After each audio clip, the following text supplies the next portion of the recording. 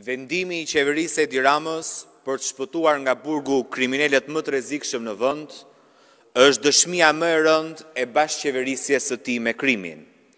Teatri I maronetave të Ramës, në rolin se qeveria nuk din çfarë bëjnë drejtorët e saj apo gjyqtarët e kontrolluar për saj, është tallja më e ulët me inteligjencën e qytetarëve shqiptar. Askush nuk ka dyshimin më të vogël se lirimi nga burgu I bozëve të krimit organizuar dhe vrasësve më të rrezikshëm në vend është bërë me dijenin e Edi Ramës. Shkarkimi I drejtorëve, procedimet e gjyqtarëve apo prokurorëve nuk e shbëjnë dot faktin që bosët e krimit organizuar janë sot jashtë burgut. Lulzim Berisha, Endrit Dokle, Gent Stafili, Ilir Paja, Viktor Ymeri, jo vetëm janë jashtë burgut, por kanë dalë me garanci shtetërore duke u siguruar vende pune. Të gjithë këta kanë punuar brenda dhe jashtë burgut për të bërë vota për Partinë Socialiste, për të mbajtur në pushtet Edi Ramën.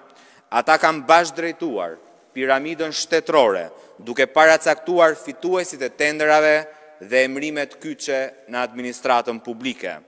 Për këtë, ata janë duke u shpërblyer për Edi Ramës me lirim të palishëm nga burgu si pjesë e marrëveshjes së tij për bashkëqeverisje me krimin e organizuar.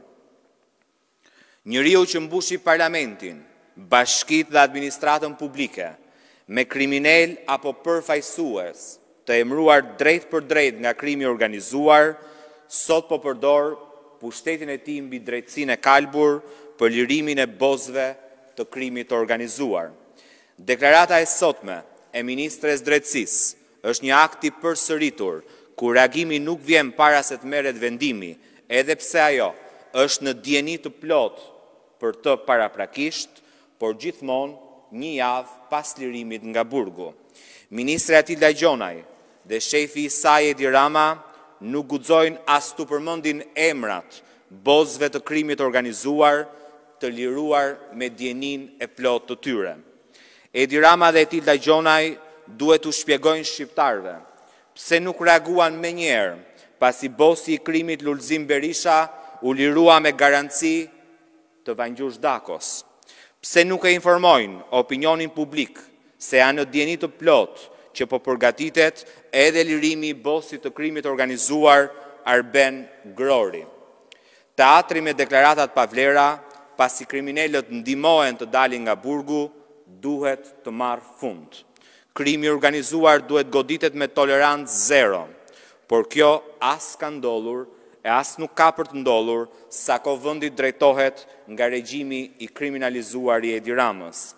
E vetmja garanci që Shqipëria të çlirohet nga krimi organizuar dhe bosët e tij të burgosen është largimi I Edi Ramës. Faleminderit.